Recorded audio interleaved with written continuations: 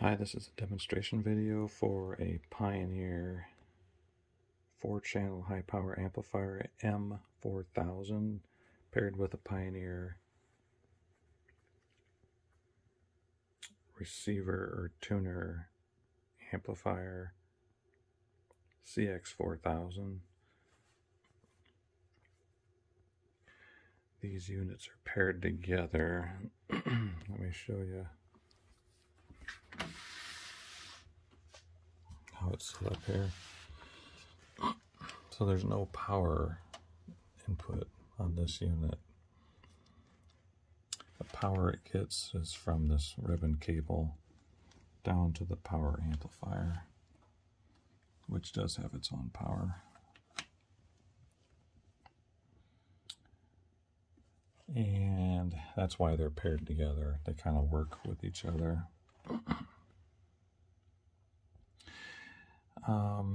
This is a typical, I guess, aside from that fact, amplifier, and that all your inputs are right here, and then all the audio signals are going through this cable down to the amplifier. Sorry, here's the model number and serial number for reference. And on the amplifier itself, here's the model number and serial number for reference.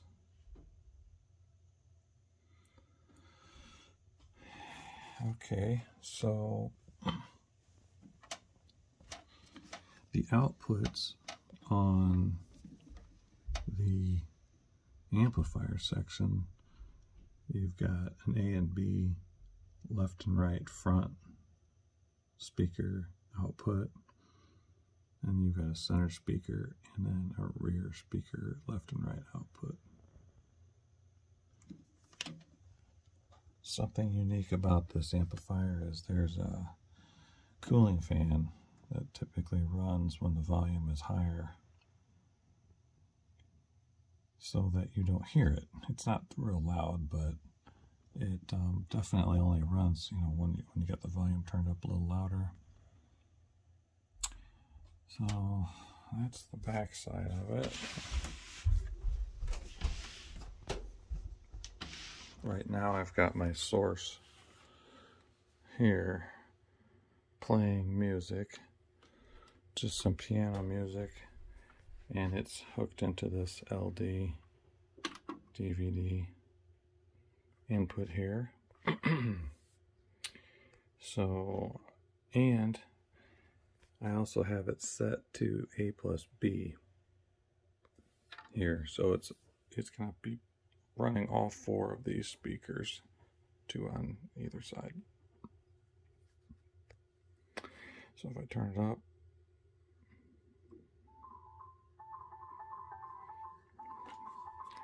you can hear we've got sound coming out of this speaker, sound coming out of that speaker, sound coming out of that speaker, and sound coming out of that speaker. Okay. There's also a center speaker connection, and I can quickly show you that that is working. We'll just pull these connections off here and plug it into the 2 center speaker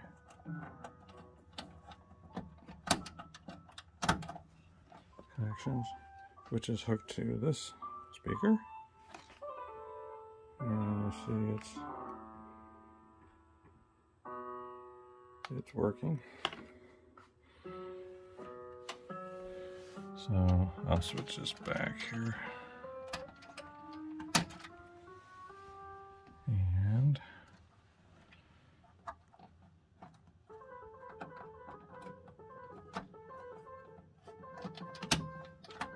okay.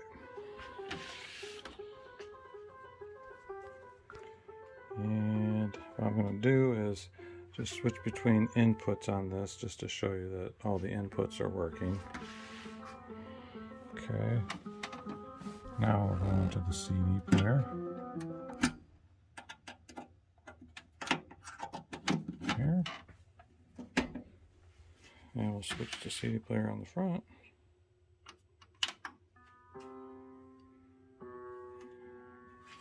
And again, you hear all speakers are driven here.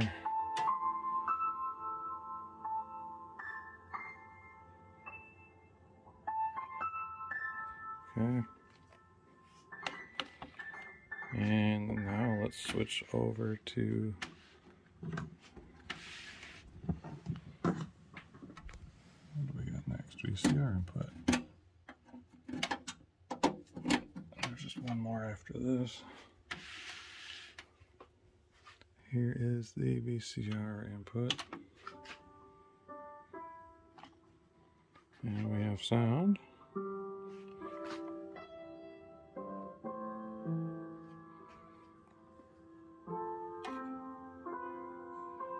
Here.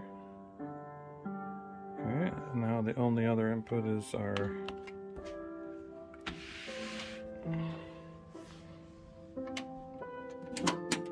tape.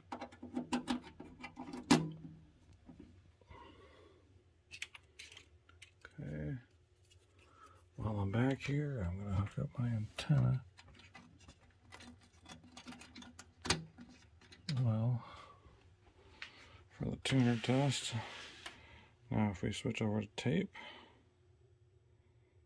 which is right here.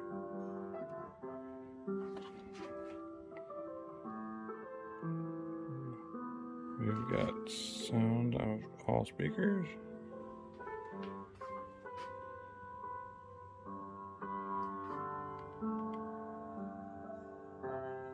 Okay. So all the inputs are working properly.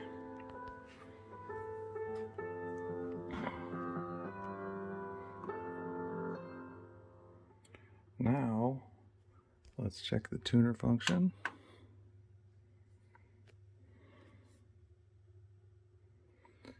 And let's switch it to FM, which is the antenna I have hooked up in the Close back. only counts in horseshoes and hand grenades. I've always loved that saying. Yep. Mm-hmm. And the potato mashers, remember those? Yeah. So the cool thing about this is You know what I'm talking about? there is an equalizer built in here In the too. World War II movies, So the you German guys would can have the potato mashers. go to whatever frequency you want. Call of Duty, I know what that is. If I activate them, you have to Turn down the volume a little bit, but you can go to any of your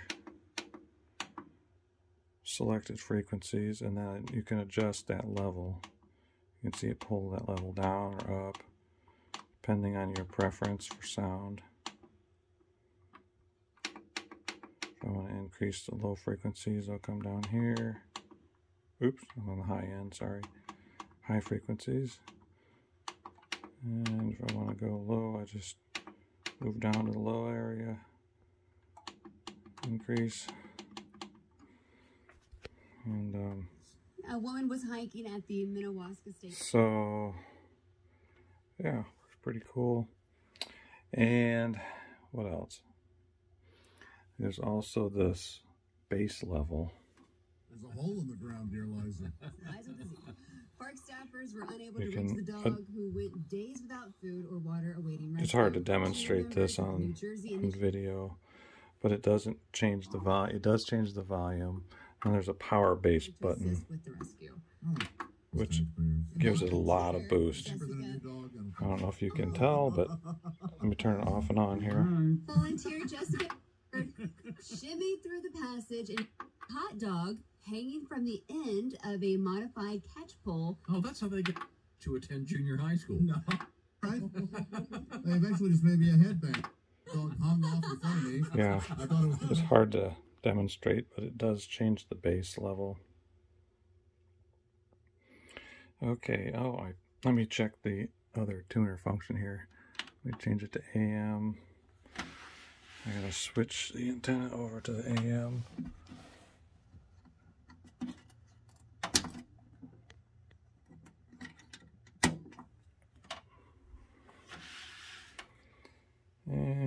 Let's tune the AM station.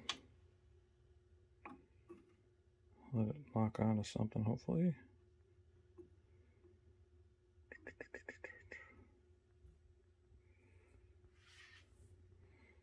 Maybe I didn't hook it. There it goes. There you go. What's cool on this display too, not only do you get the graphic equalizer and those adjustments, but it tells you what speakers are active, what speaker outputs are active.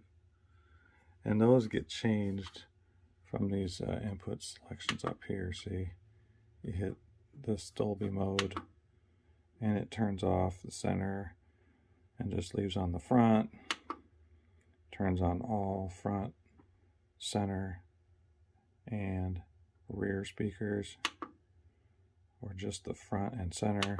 So those are all your different combinations there. And center mode, you can just turn on and off center in this mode independently. Okay, I won't do it here. So it just depends on which mode you're in. Then there's a time delay, which just kind of gives the sound a different effect.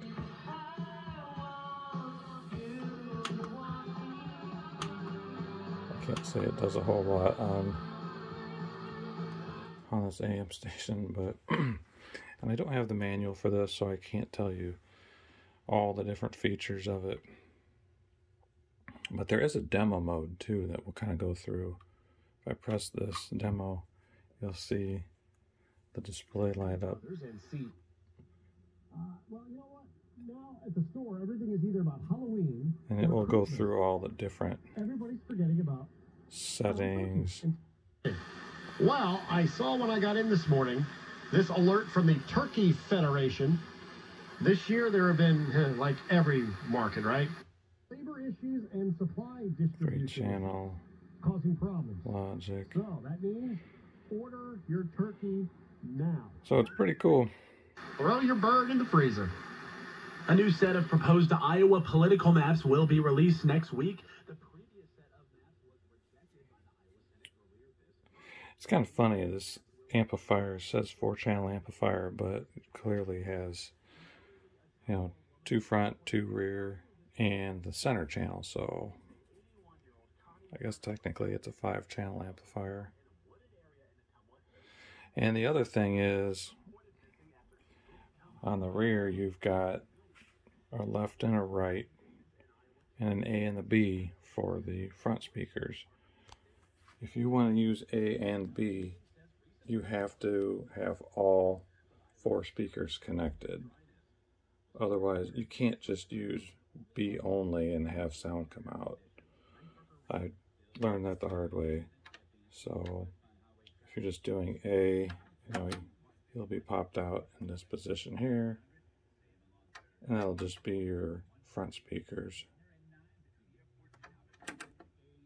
And then you push it in, and then it'll be both A and B output. I had hooked up speakers just to the B output only, and then I selected A plus B here, and it had nothing coming out the speakers. That's just because you need to have speakers on all 4 front inputs, both A and B, to get it to work in this A plus B mode. So anyway, yeah, that covers all the basic features and shows that the inputs are all working, outputs are all working. And let's take a look in the back here one more time. Make sure I didn't miss anything. Oh yeah, the rear speakers. Yeah, let's hook up the rear speakers real quick. Let's pop these out. And pop that in there.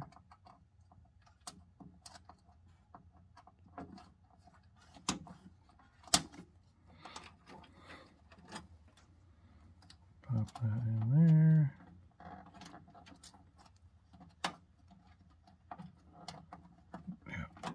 we go.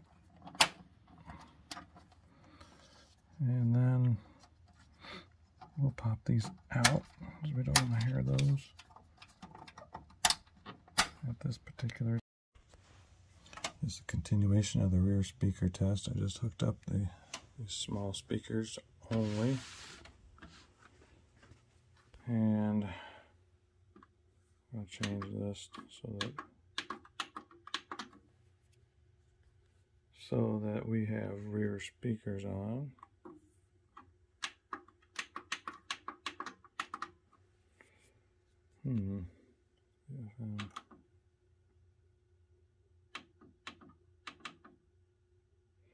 Oh, I think I'm in demo mode. Yeah, we don't want to be in demo mode. There we go. Now we got rear speakers on. So we should hear some music through this thing.